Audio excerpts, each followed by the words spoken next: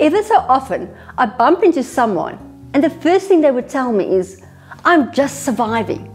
I just have to cope for this month. If I only can get through this year.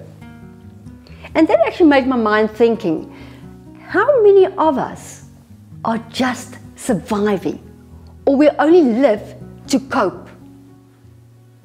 And you might say, you know, it's not so easy. If you just make ends meet, if you only get to get the kids going and everybody's okay, I've survived. Whose choice is that? You have to make that decision of either start living or just coping. And let me explain to you, because the moment we start going into that mentality, I just need to cope, I just in survival mode, we go into flight and fight mode. And what happens is we don't live, we don't see opportunities, we don't live according to our potential. My question to you is very simple. How long do you want to stay in survival mode? How long do you just want to cope? Now, I understand very clearly that when times are tough, and I'm not just talking financially, but even emotionally, when we feel drained, you actually cannot handle any more stress. It's very difficult to sit aside and say, hold on, let's see how we can get out of this. Or hold on, let's see how we can better our lives. Because what we really want to do, I just want to get through this day. And that is when we have to start changing our mindset. Because the moment we change our mindset, we can get out of survival mode.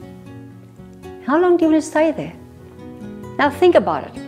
If I'm only in coping mode today, I will really go back and I would say, well, if I only can do this video, and the moment the video is done and when I finish speaking to you and you left, then at least I can start doing what? Get to bed? Maybe go watch a TV? Maybe make a cup of coffee and feel sorry for myself? How many of us have found ourselves into coping mode? Isn't it time we switch over out of coping mode and going into advanced mode, where I do the thinking, where I have to change things? How long do you want to stay in coping mode? Now let me explain to you.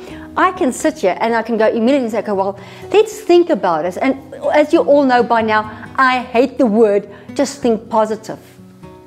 I don't believe thinking in positive will change life.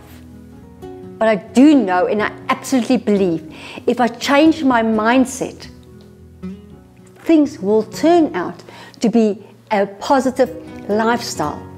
It will have a positive outcome. So how do I change my mindset? Again, what are you thinking today? What are you saying today? That's the difference.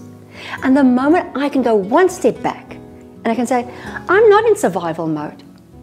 This is part of life. Think about it.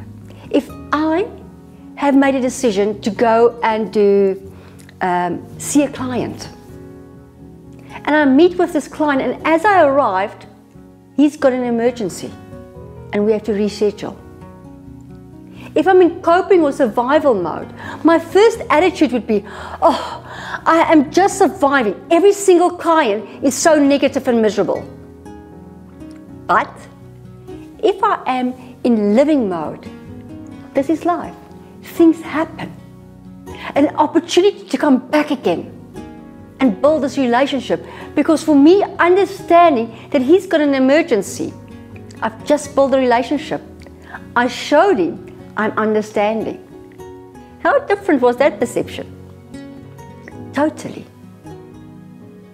Everything we do, we can either see it negative, and as if we just have to survive, or I'm doing it with a purpose to live. If I have 100 Rand today, and it covers basically my daily budget, there's no room to say, I can spend something on something I like or what's left. I ask you, how many things can you do which doesn't cost a cent, which will make you live? A bit of gardening, maybe a bit of pampering, maybe writing a novel, or whatever you want to do. There's so many little things we actually overlook when we are in coping mode. I met a client last week, and the only thing he said to me, if I can only get through this December. And my question was, and then what? This year was a very difficult year for a lot of us. But it's how are we going to end it? Are we going to look at it and say, one of my worst years ever? Or am I going to say, I lived this year through its challenges. I didn't just survive. And what happens with your mindset right there and then? The moment I realized I lived through the challenges, I am so much stronger for whatever 2020 will bring. Isn't it time? Start changing your mindset. Start living. Change and get out of that mentality. I just have to cope. No, you have to start living life to the fullest. Why don't you go visit my website, lizettevolkwyn.com, and learn a lot more about how we can start living instead of coping. I am Lizette Volkwyn, living life beyond the obvious.